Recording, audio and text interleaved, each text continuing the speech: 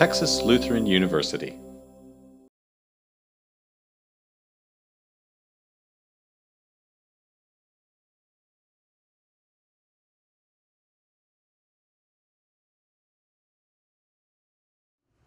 And so we welcome Getty.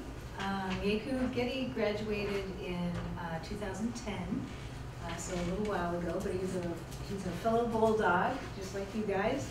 And after he graduated from TLU, he went on to law school here in Texas, and then after he got his law degree, he practiced here in Texas, but then he moved back to Kosovo. And so during those years, he worked with Mr. Buxhovi and doing some translating work of his books. And so now they're they're in the US, going around to different places to promote the book, as well as to celebrate Kosovo's Independence Day, which is tomorrow. They gained their independence, and so there's going to be some talk about that too. So I will turn it over to these guys, and then there'll be some time for Q&A afterwards. Okay? All right. Thank you very much.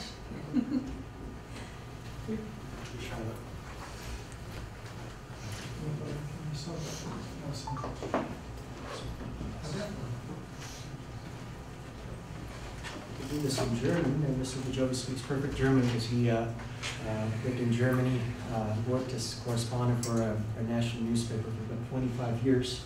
And that's where he did a lot of his research. But he can't do it in German, so he'll speak in Albanian and I'll translate it. That's okay with everybody else.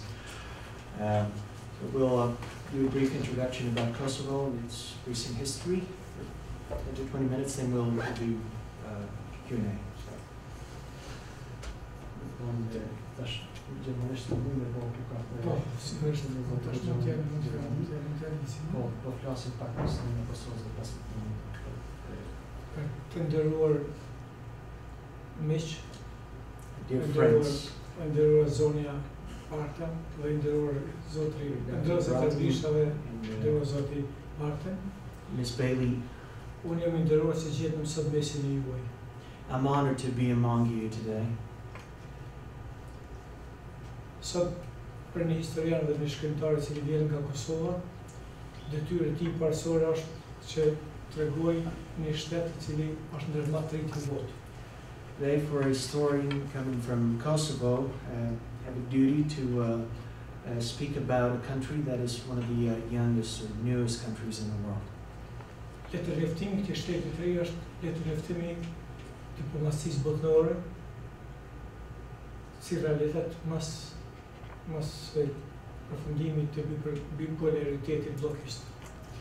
So, the ID card of Kosovo is a Western ID. It's a victory of the West following the end of the Cold War. Kosova poshtë është rezultat I shkatërimit të ish Jugosllavisë. Kosovo is also a result of the breakup of former Yugoslavia.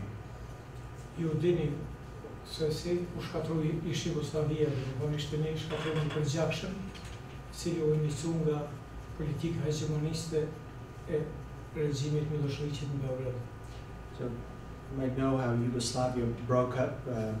It was initiated, and it was a bloody process. It was initiated by the nationalist, expansionist leadership of the Serbian dictator Slobodan Milošević.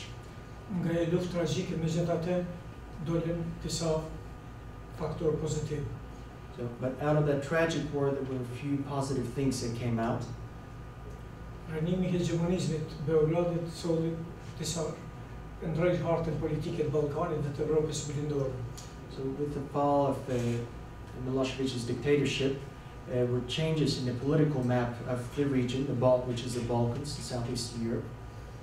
Kështu që pas shtetit angarën të Kroacisë, të Bosnës Hercegovinës, Slovenisë, Malit Zidh, Maqedonisë, doli dhe faktori Kosovë. So after Croatia, Bosnia, Slovenia, Macedonia and Montenegro all became independent states in Southeastern Europe, Kosovo also gained its independence. Cila në rezolutën 1244 të 12 shëshore të vitit 1999 u vonë protektorat ndërkombëtar. Since 1999, Kosovo had been under an international protectorate, according to United Nations Security Council Resolution 1244. Ishte pra një protektorat ndërkombëtar I cili I hapi rrugën pavarësisë Kosovës, I cila u arrit para 9 vjetë me 17 shkurt vitit 2008. So, following the international protectorate, we gained our independence in 2008, 9 years ago. And that was declared on February 17th, 2008. Dhe Kosova nesër feston 9 vjetorin e pavarësisë. So tomorrow Kosovo celebrates its 9th anniversary. Është një ngjarje shumë e rëndësishme historike për popullin, për qytetarët e Kosovës. It is a very important historic date for the people of Kosovo. Është e rëndësishme edhe për konstelacionet ndërkombëtare në Europën Juglindore. It is also important for the international community in the Southeast Europe. Sepse nga një vend I krizës dhe luftës doli një shtet I cili përkundër problemeve në tranzicion është një shtet që po ofron paqen e Ballkanit. Because despite the tragic problems that we had, now there is an independent country that has become a factor of peace in the region, peace and stability in the region. Pra në një farë mënyrë shteti I Kosovës I dha fund luftrave të gjata prej më shumë se një shekulli që ndodhen në Ballkan mes serbëve, shqiptarëve, maqedonëve dhe grekëve. So the state of Kosovo, the independent state of Kosovo, put an end to the wars that lasted for over 100 years between the Albanians and the Serbs and the Macedonians and the Greeks in the region. Luftë që shpërthejnë në prag të shkatërimit të Perandorisë Osmane. So these wars begin around the time the Ottoman Empire began to fall apart in Southeast Europe. Dhe kjo është vetëm si një njoftim të që u thanë drejtash për me pas ma qartë shtetin e Kosovës si një faktor të ri në hartën Evropës Juglindore. This is just an overview or an introduction so that you may understand the position of Kosovo as a new state in Southeast Europe. Si historian, megjithatë, unë sot kom për detyrë që ti jap disa informacione çfarë paraqet ky shtet, cilët janë qytetarët e saj, cila është e kaluara historike e tyre dhe për çfarë rrugë ka përcjellë në mënyrë që të kihet të qartë një statutin e shtetit të ri. So as a historian, I have an obligation to share with you information about the new state of Kosovo, about its people, who its people are, what their past has been, what they have gone through, and shed some light on the historical processes that we've been through so that we may better understand Kosovo and the region. Kosova sot është një emërtim politik. Kosovo today is just a political nomination. Ka lind në shekullin 19. It began in the 19th century. Dhe si referencë ishte e hegemonizmit serbo-rus në Ballkan që të krijojë një hapësim ku ata do të krijojë një fundament të tyre. The name of Kosovo first appeared because of Serbian and Russian expansionism. They sought to use Kosovo, the name of Kosovo, for political purposes for their territorial expansion in Southeast Europe. Në vërtet, emërtimi historik etnik I Kosovës është Dardania. The actual, real, historic, and ethnic name of Kosovo is Dardania. Dardania njihet nga antikiteti. Dardania is known since ancient times. Fjala është për një shtet ndër më të rëndësishëm të antikitetit. We're speaking here about a state or a country that was one of the most important in the ancient times. Edhe nga autorët antik, po dhe nga burimet e tjera, del se Dardania ka luajtur një rol shumë të rëndësishëm në konfigurimin e Evropës Juglindore dhe të Mesdheut. Ancient authors and other sources point out that Dardania played a very important role in Southeast Europe and the Mediterranean region. Po ashtu nga banat më të reja, del se Dardania në një farë mënyrë është iniciuesi të rinj perëndorive, të rëndësishme të antikitetit. Later sources show that Dardania was an initiator of three most important empires in the ancient times. Dhe I dy qytetënimeve me të cilat edhe sot i çditën bota. And an initiator of two great civilizations that still exist today in the world. Historikisht, është më së vërtetë se Dardania ndikoi te Troja, mbretënia e Trojës, mbretënia Brygë dhe mbretënia Hetite. Janë vazhdimsi e Dardanisë antike. It is documented that Dardania had its impact in the Trojan kingdom, in the Brigid kingdom, in the Brig's kingdom, and the Hittite kingdoms. Ka shumë argumente se këta tre popujt kanë qenë fisë Dardane. There are arguments that all these three nations were Dardanian tribes. Pse spaku prej letërsisë botnore, siç është Homeri dhe Virgili, po dhe disa autorë tjerë, na mësojnë në mënyrë decisive se Dardanët ishin ata që e përcaktuan luftën e Trojës. We learn from ancient writers such as Homer and Virgilius and other sources that the Dardanians or the Dardani had a decisive impact in the Trojan War. Gjithnjë sipas Homerit, do të thotë Priami, që ishte një mbret I trojanëve, pasi humbi luftën, ka përcej në Itali dhe atje e thebile Romën.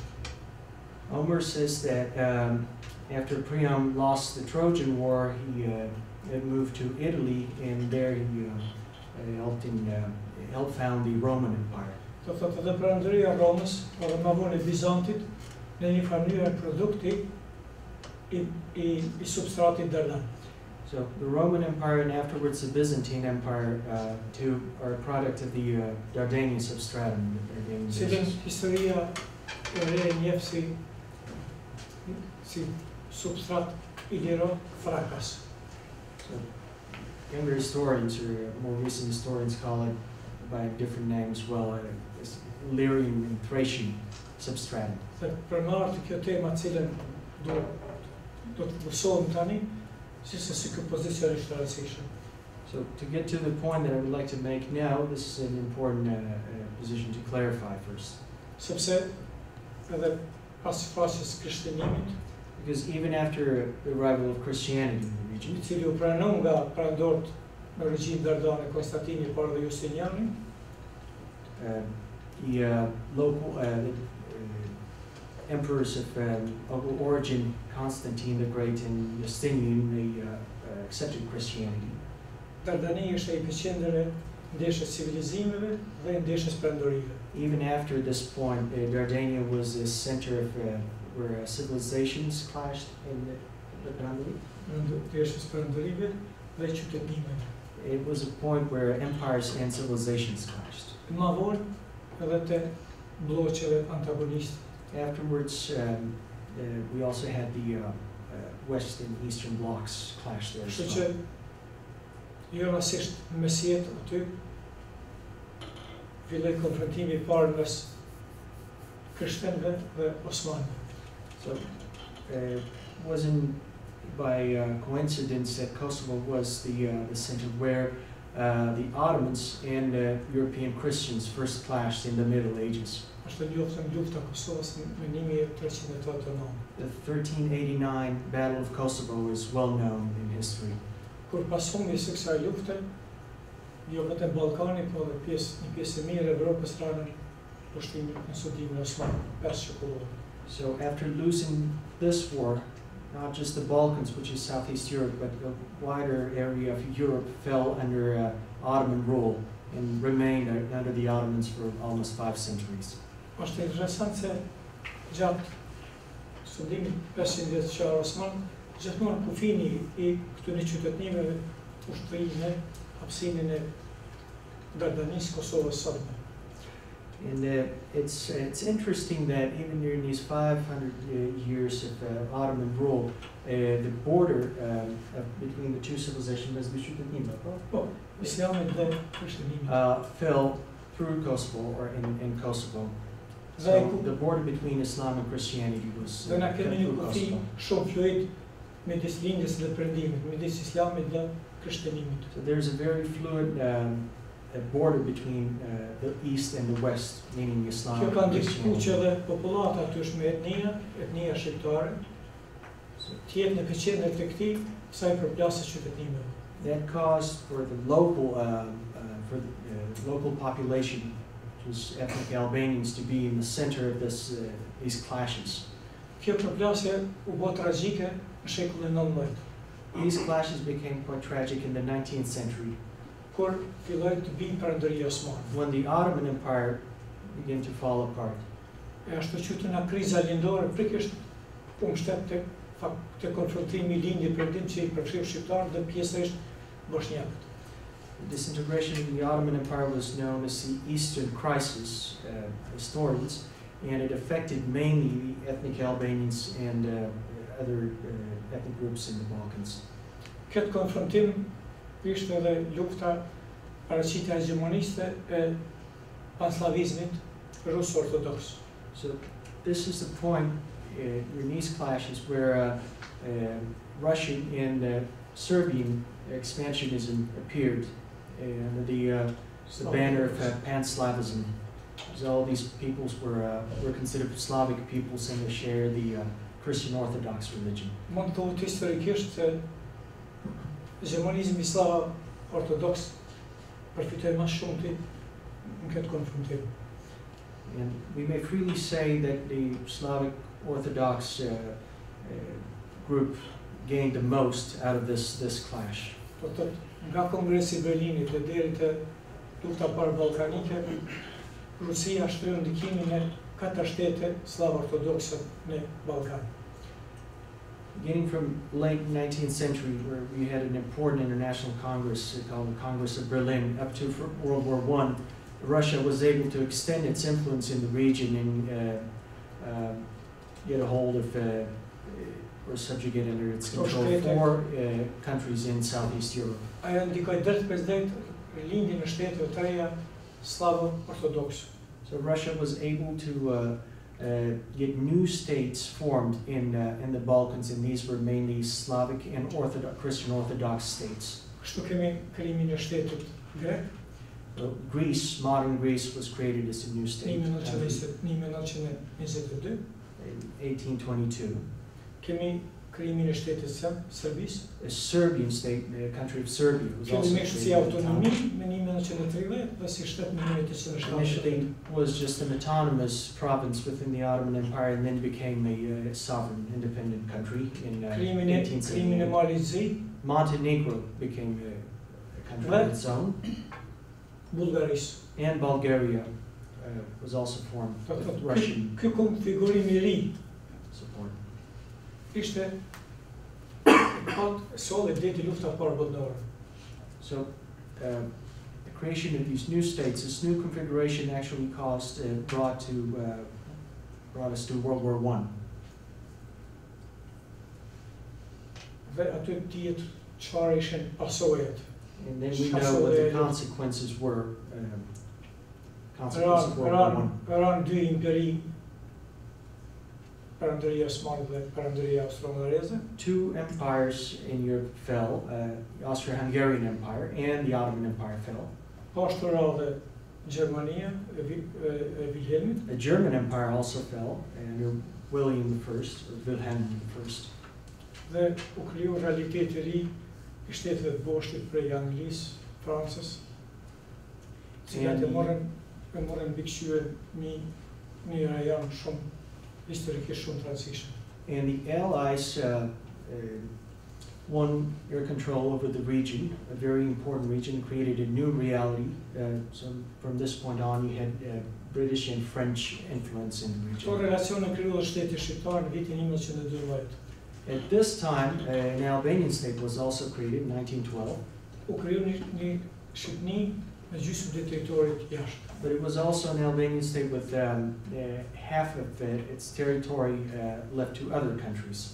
Kosova dhe një pjesë e visave shqiptare i metën Serbisë, ma vonë, So Kosovo ma vonë Jugosllavisë. and other Albanian inhabited areas were left to Serbia and later Yugoslavia.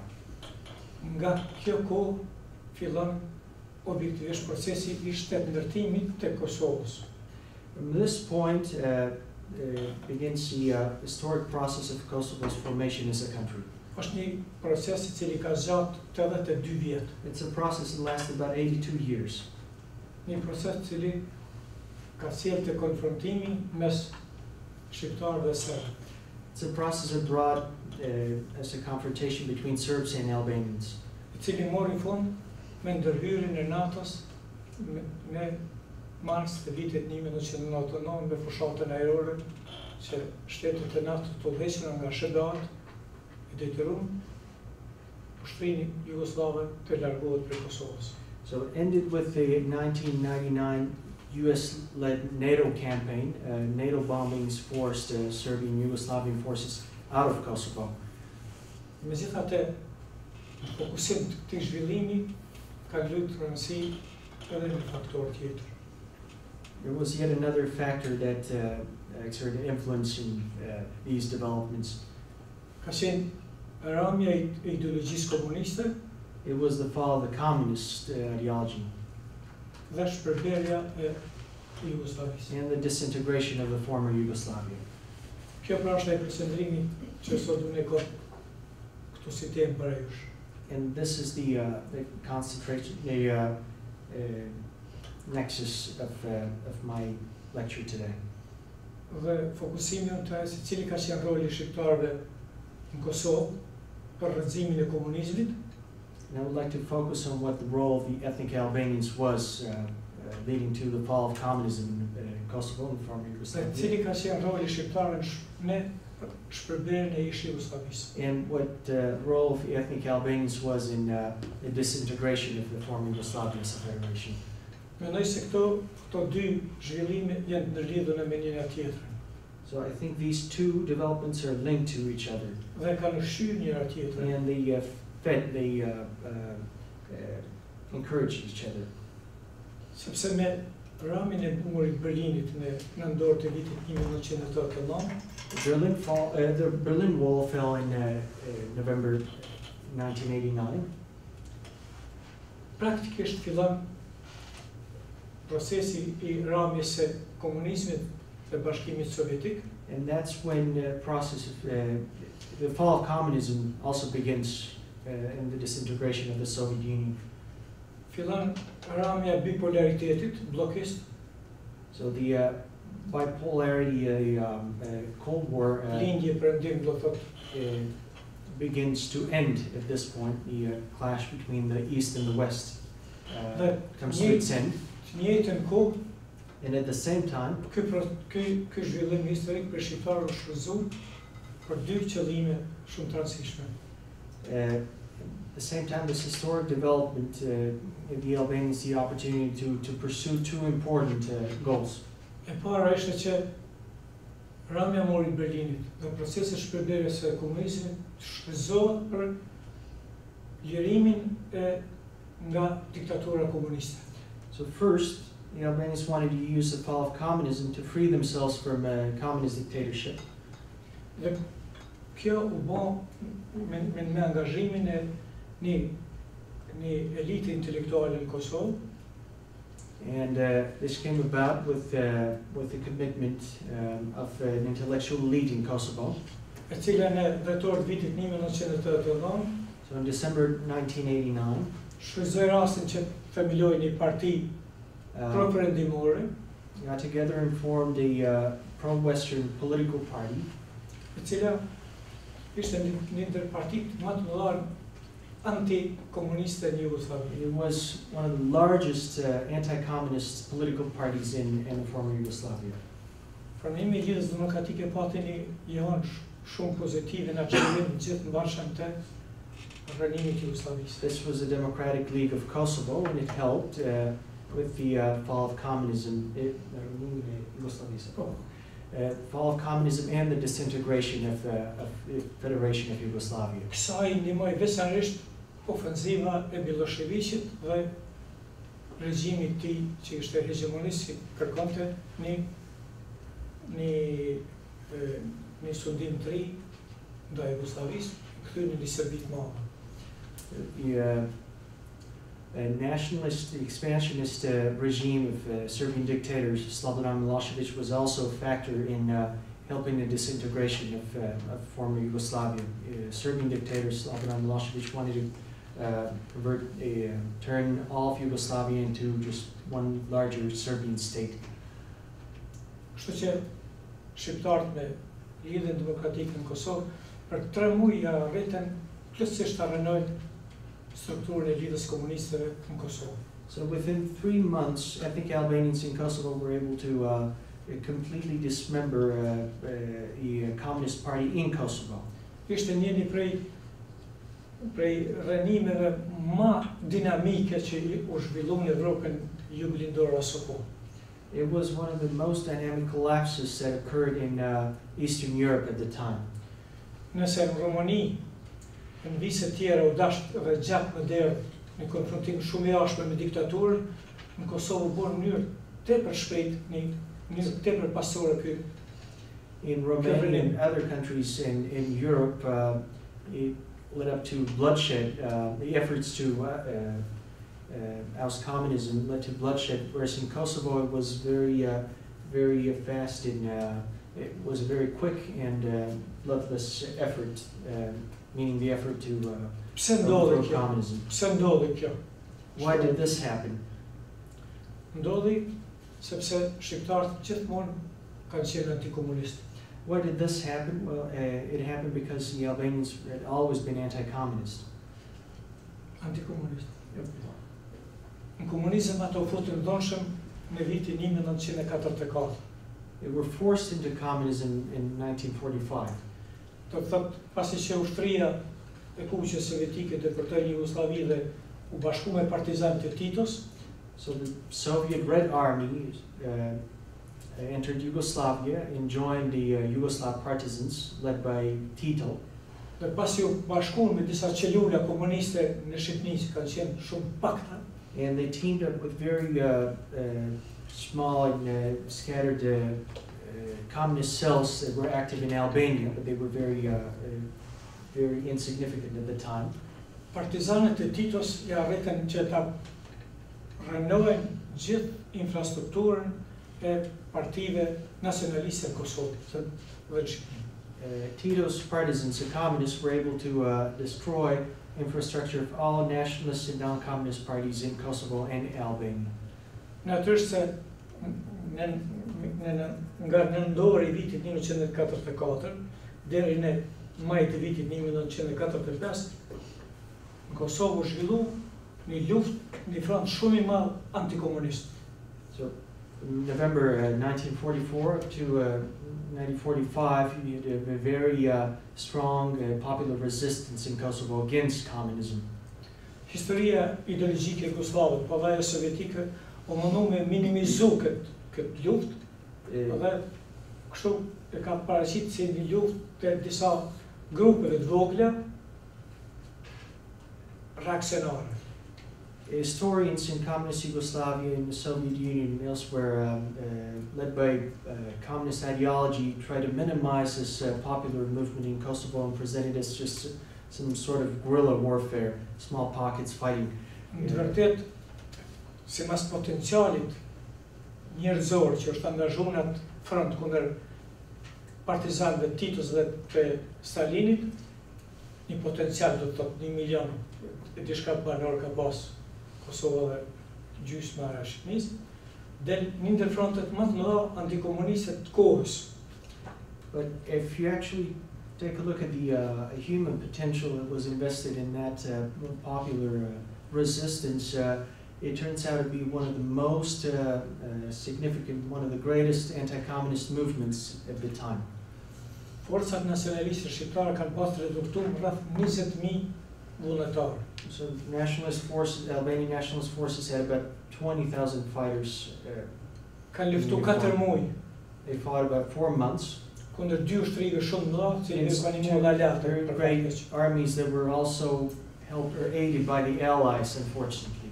Dhe aty komunistët kanë bërë masakër ndaj And the popullatës communists shqiptare. carried out massacres against the Albanian population. Historia njeh 50.000 vranë për 4 muaj. Within 4 months, there were 50,000 people murdered, killed. Gjatë 4 vjet luftës, In 4 years of qëndrimit italian dhe gjerman, Kosovë dhe Shqipëni ka pas vetëm 200 vranë. in 4 years of World War II in Kosovo and Albania, which were occupied by Italy and then Vetëm 200. Germany, 200. there were only 200 people killed. Objektivisht nuk ka pas rezistencë kundër Gjerman. Objectively, there was no resistance against the Germans, Sepse shqiptarët pjesërisht Gjermaninë i kanë pritë si shqirimtare. because part of the Albanian population welcomed the Germans as liberators. Duket absurde, por në atë Sounds kohë absurd, but at the shqiptarët time, u bashkuan. the Albanian people were united under U one hoq country. pushtimi i dhunshëm i mbretërisë jugoslave. So Yugoslav kingdom at the time fell, and the Albanians were reunited in Ndërkohë që one country. rikthimi i partizanëve Titos dhe Rus sovjetik shënoi një ripushtim të ri. So the return of the communists now, of Tito's Yugoslav fighters, that marked a reoccupation of Kosovo. Solli një regjim brutal They brought a Communist. brutal regime, a brutal communist regime. I cili kishte hakmarrje ndaj popullatës It shqiptare. sought revenge against the Albanian Ne population. dëgjoj akuzën se ka qenë quisling. And they used as a pretext, supposedly Albanian cooperation with Germany, and calling them Quislinks. I kemi terrorin me 50.000 vranë. And this brought the terror with 50,000 dead. Një terror i ngjashëm ka ndodhur ndaj popullatës gjermane në Vojvodin, në Alto dhe në They pursued the same terror against ethnic Germans in other areas of Yugoslavia. Dhe ata faktikisht janë zhdukur. And as a matter of fact, they went extinct, or the population was gotten rid Të of. thotë instalimi i regjimit komunist nga partizanët i Titos e Stalinit ishte një terror. So the communist regime was installed by terror, Një terror ideologjik. ideological terror. Dhe këtu duhet po pse Lidhja Demokratike në vitin 1989 për 3 muaj zhduki strukturën komuniste. This is where you see why the Democratic League of Kosovo in 1989 was able to get rid of communism in Kosovo within 3 months. Do të thotë një popullat që kishte përjetuar një gjenocid para Population that 45 vjetë, suffered a genocide 45 years ago, e priti me entuziazëm të madh pranimin e murit welcomed with Berlinit, enthusiasm the fall of the Dhe- Berlin Wall procesin e shpërblerjes Bashkimit Sovjetik, and the që disintegration of the tek Soviet kthehet Union, so that it could të rreshtohet ka forcat aleate, ka perëndimi. realign with the West again. Kështu shpjegohet ky transformim shumë i madh. This is how we explain this great transformation here. Do të thotë shqiptarët kanë qenë gjithmonë antikomunistë. So the Albanians were always anti-communist. Diktatura komuniste I ka marrë 50 vjet edhe në Shqipëri dhe Communist në Kosovë, dictatorship held in Albania and Kosovo for 50 në years një gjendje të rëndë, një gulagu. in a gulag state. Këto rrethana do thotë prej shqiptarëve të Kosovës u shfrytzuan dhe për lëvizjen shtet ndërtuese. So the Albanians in Kosovo also used the circumstances to build their own country, their own state. Shpërblerjen e Jugosllavisë, Disintegration of shqiptarët Yugoslavia e shfrytzuan mbi parimet e vetëvendosjes I think Albanians used the disintegration of Yugoslavia to create their own state based on the right to self-determination. Që të shkputën prej Beogradit, në regjimin To break away from Belgrade, which is the capital of Serbia. Break away from a criminal regime that was the regime of the Serbian autonome, cilën me kushtetutën e shtetit të Kasës kishin një farë dualiteti, se ishin edhe subjekti Federatës Jugoslave. And they used their status as an autonomous province within Yugoslavia to also create their own state and break away from Serbia. Ata shfrytzuan për u deklaruar se shkëpusin lidhjen me Serbinë. So they used that status and the autonomy they had to declare their independence or secession from Serbia. Kjo ndodhi me deklaratën kushtetuese 2 korrikut në 1990. We did that in July in 1990. Kjo është një ditë historike. So that's a historic date. Shqiptarët në mënyrë demokratike u përcaktuan që të largohen nga regjimi I Beogradit. Because the Albanian population democratically decided to break away from Belgrade. Tu fillon rruga 8 vjeçare e shtetit të Kosovës. That's where an 80-year path begins for the state of Kosovo. Dhe gjithë asaj që quhet rezistencë institucionale pasore. And during those 8 years, we had an institutional, peaceful resistance. E cila ka pas një lider historik quajtur Dr. Ibrahim Rugova. And the leader of that historic process was Dr. Ibrahim Rugova. Nga ato rrethana u organizu shteti paralel. In those circumstances, well, Kosovo was still under Serbian occupation. I think Albanians in Kosovo created a parallel state. Dhe shteti paralel organizoi gjitha sektorët e jetës. It organized all sectors of life. Arsimin, kulturën, Education, culture, healthcare, ekonominë, to some degree, the free market economy, sistemin e mbrojtjes, defense system. Ndërkohë që Serbia ishte okupator I thjeshtë. While Serbia remained simply an occupying force in Ajo kishte Kosovo. vetëm aparatin e saj policor ushtar. It only had its own police force and military in Kosovo, but Pa nothing else. asnjë ndikim në jetën politike, shoqërore, kulturore, intelektuale të It Kosovës. couldn't have any effect in the public life of Kosovo, intellectual, cultural, or even economic life. Ky shtet paralel, edhe pse nuk njihej ndërkombëtarisht. The parallel state of Kosovo that wasn't internationally recognized, Sepse ishte procesi I shpërndarjes I Jugosllavisë ishte në vazhdim sipër. because process of Yugoslavia's disintegration was still underway. Dhe zhvilloi në mënyrë përgjakshme. And it became a bloody process. Do të armata jugoslave sulmon të çdo subjekt që kishte shpallur pavarësinë nga Kroacia, Yugoslav army military, which was controlled by Serbia, would attack every country, every state, former Yugoslavia that would declare its independence. They did that in Slovenia, Croatia, especially in Bosnia. Ku bota nga viti 1992, 1995 pani një genocid sepse 300 e sa mijë qytetarë të Bosnës u vranë nga soldateska Miloševićit. 1991 to 1995, the world witnessed a genocide in the former Yugoslavia because Milošević's forces, Serbian forces, killed over 300,000 people in Croatia and Bosnia.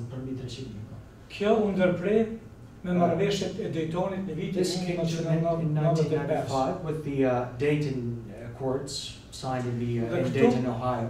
Dhe këto është roli historik I Shtetit Bashkuar të Amerikës dhe I NATO-s. And that's this is where the historic role of the United States and NATO comes into Roli I play. cili ndikoi drejt pas drejt edhe tek shteti I Kosovës.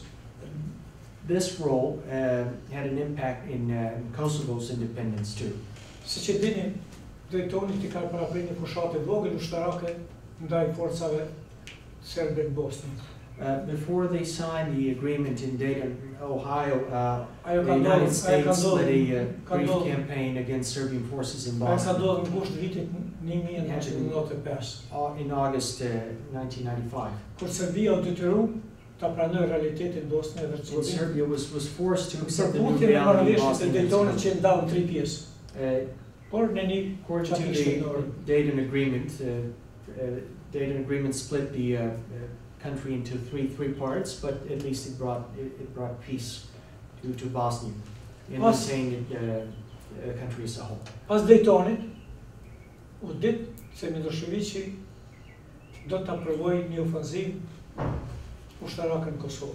After the Dayton agreements, after fighting subsided in other parts of former Yugoslavia, it was well known that Milošević would turn to Kosovo to provoke a conflict there. Ai kishte për qëllim të bëjë një gjenocid në Kosovë dhe ta sjellë faktorin ndërkombëtar para një akti të kryer. His intention was to commit genocide in Kosovo and just bring the international community for a fait accompli, change of reality in the. Mendonte se Daytoni dhe koncesionet në thojza janë të mjaftueshme që ai të ketë dorë të lira ta zbrasë Kosovën nga shqiptarët. He thought that by agreeing to peace in Bosnia and other parts, the international community would let him off hook and allow him to do whatever he pleased in Kosovo. Dhe kështu ai filloi nga viti 36 një represion shumë të madh ushtarak policor ndaj popullatës pa mbrojtur shqiptare. So it began beginning in 1996, he increased the brutality against the Albanian civilian population in Kosovo, the defenseless population. Janë njoftën e 2 vjet kur SHGA-t dhe brenda e NATO-s u përpoqën që ta pengojnë Miloševićin mos ta çojë frontin në jug, fronti i jugut të Kosovës. So there's 2 years, a 2-year period in which the United States and Western allies worked together to not allow Milošević to start a conflict in the southern front. The southern front was mainly Kosovo, and the northern front was Bosnia and other parts of the former Me Yugoslavia. iniciativën e Shtetit të Bashkuar u majtën 3-4 konferenca mes shqiptarëve, mes serbëve dhe shqiptarëve në forma të ndryshme që të viteni So the United States helped organize 3 or 4 national conferences in dialogue between the Serbs and Albanians so that parties could come to an agreement on peace. Miloševići refuzoi gjithë. But Serbian dictator Milošević refused rejected all options. Dhe pas çdo marrëveshje ai vazhdonte me After any agreement that he would continue with the violent campaigns against the civilian population in Kosovo. Kështu ndodhi në vitin 1998 kur shqiptarët filluan rezistencën e tyre të armatosur një farë rritje. When ethnic Albanians actually began their own armed resistance, a form of an uprising against the Serbs. Do thotë ishte ushtria shqiptare e Kosovës si mori përsipër një rezistencë të armatosur kundër. So the Kosovo Liberation Army undertook to carry out a resistance war of liberation against the Serbian army. Serbia shfrytëzoi këtë për një fushatë edhe më tegër. And Serbia used the resistance as a pretext for even a greater, more brutal campaign against the Albanians. Në vitin 1998, do thotë verë vitin 1998, ai filloi një fushatë tash për ndaj popullatës civile. Milošević began a very brutal campaign against the Albanian civilian population. Cila do të përfundonte me pastrimin e Kosovës. And that ended with he sought to end that with the ethnic cleansing of Kosovo by getting rid of the Albanian population. Këtu kemi intervenimin e vendosur Shtetet Bashkuara të Amerikës dhe të NATO-s. And this is where the intervention of the United States and other NATO allies comes into play. Me marrëveshjen e Rabujes në shkurt të vitit 1999 i kërcënon Serbisë me ndërprej fushatën ushtarake ose do të ballafaqohet me ndërhyrjen e NATO-s. In February 1999, Serbia refused to sign yet another peace agreement, and the Western allies threatened Serbia either agree to stop all military actions in Kosovo or you'll face bombings. Shtetet e Bashkuara me grupin e kontaktit I ofruan Serbisë dhe shqiptarëve një platformë për marrëveshjen Rambuje. So in France, the United States and their allies offered Serbia a chance, a peace platform in what are called the Rambuje talks. Cilën This is Milošević e 1999. refuzoi. But Milošević rejected it once again. Dhe natyrisht se pas asaj filloi sulmi i forcave ushtarake të NATO-s ndaj forcave policore ushtarake serbe në Kosovë me 24 mars të vitit 1989, që zgjati deri në 12 qershor të vitit 1999, kur Serbia u detyrua të tërheqë forcat ushtarake në Kosovë. March 24th, 1999, up to June 10, 1999, that's a period of NATO bombings, US-led NATO bombings against the Serbian forces. And the bombings finally, ultimately forced Serbia to withdraw its forces from Kosovo. Me çka Kosova shpall And Kosovo became, protektoratin ndërkombëtar. was declared an international protectorate. Kjo pra është ajo që sot mund thuhet shteti i Kosovës doli nga këto dy zhvillime, nga rrëmja e komunizmit dhe nga rënimi i hegemonisë së Miloševićit. And Shteti i Kosovës lindi nga përmend këtyre dy zhvillimeve, rrëmjes komunizmit 1999 dhe rënimit të hegemonizmit të Miloševićit. so the country, or the state of Kosovo, was born out of the fall of communism and collapse of Serbian expansionism, or the Serbian dictatorship in the region. Ky realitet politik solli në Ballkan Kosovë, shtetin e Kosovës. This political reality in Southeast Europe brought the independent state of Kosovo. Shteti i Kosovës pra lirisht mund thuhet se është produkti drejt për drejt i ndërhyrjes ndërkombëtare perëndimore në krye SHBA dhe NATO në Kosovë. So it's a direct product, we may say, of Western US-led intervention in Southeast Europe. Dhe populli i Kosovës i falenderohet Shtetit Bashkuar dhe emër të NATO-s për kontributin e tyre që bëhen që shqiptarët të mos zhduken nga atë tyre, siç do të soldatesh që mësojnë dhe ta kenë shtetin e tyre. Ethnic Albanians in Kosovo are very grateful to the United States Si shtet perëndimor. for preventing the genocide and putting an end to Milošević's efforts to exterminate the Albanian population in Kosovo. Dhe me këtë deshta ta përfundoj pra, këtë që thash deri With tash, this, I would like to se gjithë kena kthem te kriza lindore të vitit 1878.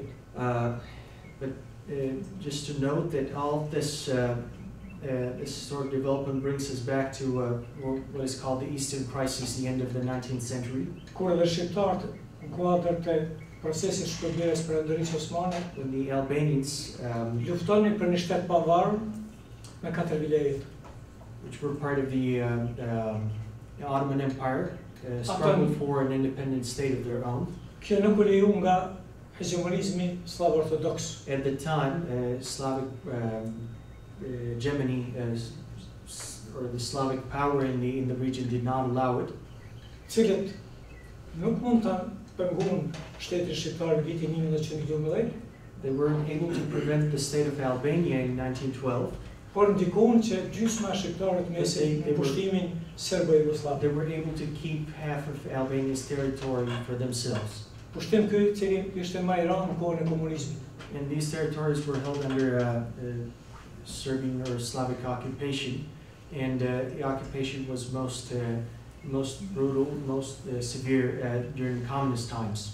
Pushtim ky që përfundoi me bombat e NATO-s në mars të vitit, që filluan në mars vitit 1999 dhe përfunduan në qershor të vitit And 1999. this occupation ended with the NATO bombings in the spring of 1999. Me çka faktikisht kemi një realitet të ri në Ballkan, ku kemi dy shtete shqiptare në Ballkan. Because of this, now we have a new political reality in Southeast Europe where we have two ethnic Albanian countries or states. Pra nuk e kemi një shtet me 4 vilajetes që We mendoj don't have one state Kongresit Berlinit. as it was once sought in the 19th century. Por e kemi një realitet kur sot në Ballkan janë dy shtete But we shqiptare. have a new reality where there are two ethnic Albanian states.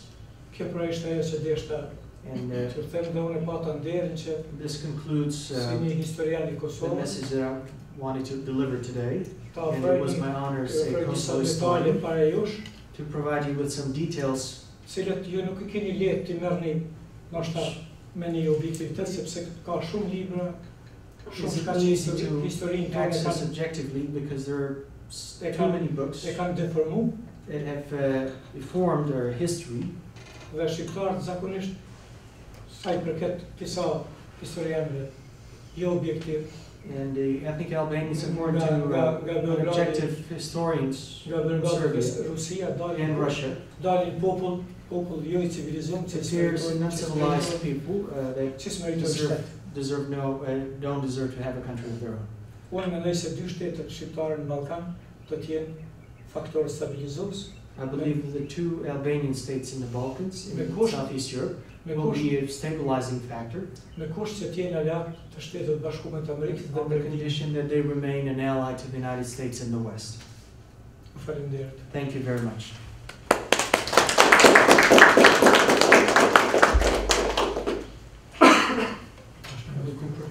Probably take a few questions if you have any. Hope I didn't lose much in the translation. Are there any questions? I have a question. So as a new country, 2008, right, independence, what has been the biggest challenge? Biggest challenge Kosovo has faced as a newly independent country?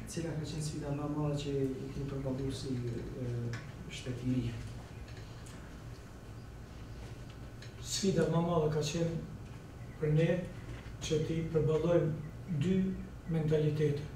The greatest challenge has been to face two mentalities, two Të different trashëgume me të padrejtë. Which we inherited unjustly. Një mentalitet ideologjik komunist It was one communist mentality që s'ka qenë lehtë të në disa segmente të nashkalohet, which wasn't easy to put aside in certain segments.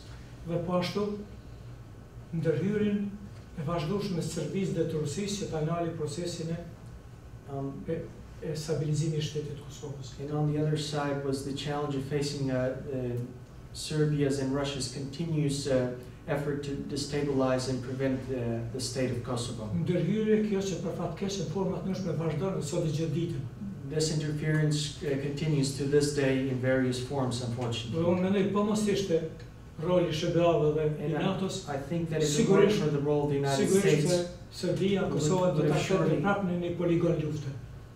Serbia would have surely turned Kosovo into another battlefield. Ky rrezik nuk përjashtohet në kohën kur Rusia shikon në pozicion të re geopolitik dhe geostrategjik në Evropën Juglindore.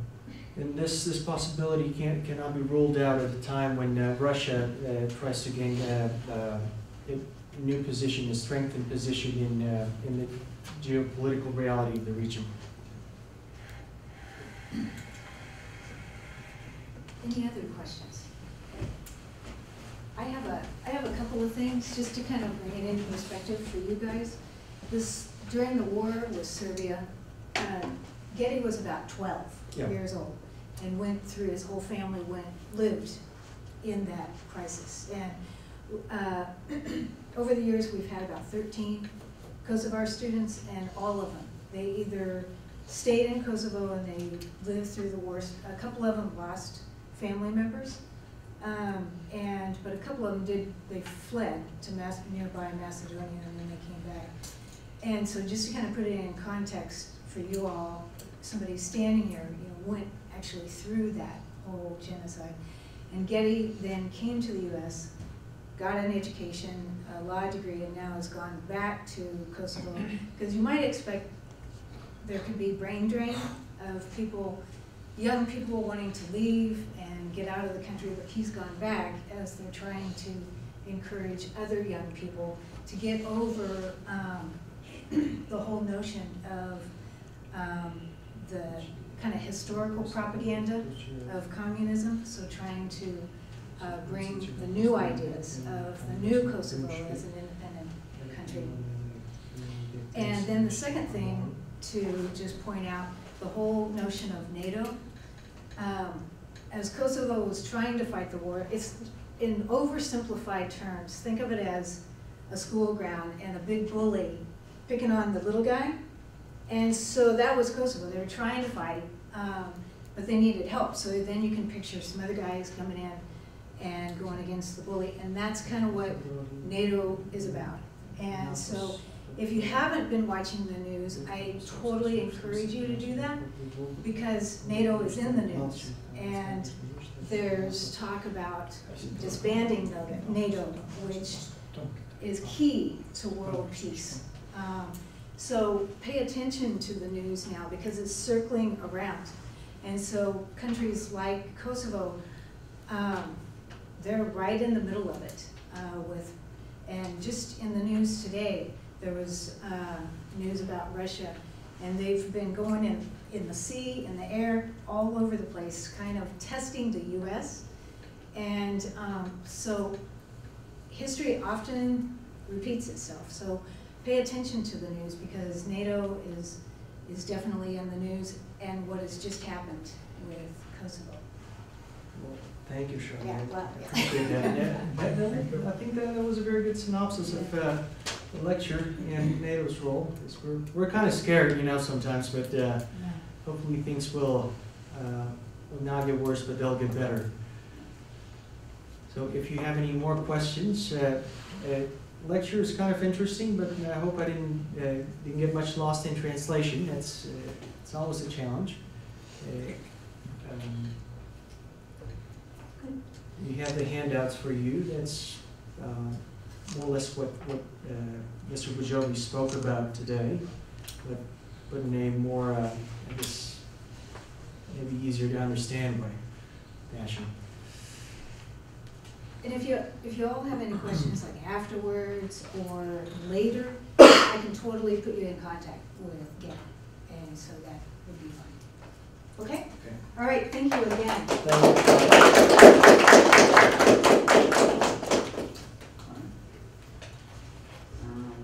Actually, one thing, if we could just, if anybody have any questions, since Getty is a TLU alum and a law school graduate and very successful alumni. So if you have any questions about that, you could. I'm gonna put you on the spot. Okay. Well, thank you, Dr. Braaten. I appreciate it.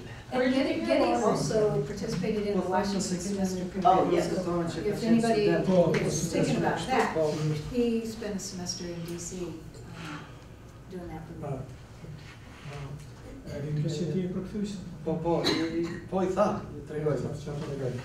Oh, you had a question. Where did you get your law degree from? SMU. And what is it, like, what was your specialization? Well, I mean, you get a general degree, Right. But you can pick certain courses, and I tried to lean towards more corporate law, and I took a couple of oil and gas classes, which I didn't quite use in practice, but as a lawyer, I've been doing some corporate work with banking and finance, and then a little bit of immigration work, because you're part of a community that has a lot of immigrants, and you know people that you can't say no to. It's a big problem for lawyers. Like, you just can't say no to anyone. Are you planning to go to law school? Mm-hmm. Well, good luck. Thanks. I'm gonna need it. It's a good profession, I'd say. It's not easy, and the market isn't maybe as it used to be. But if you know what you want to do at a time, it's always a good profession. For more information, please visit tlu.edu.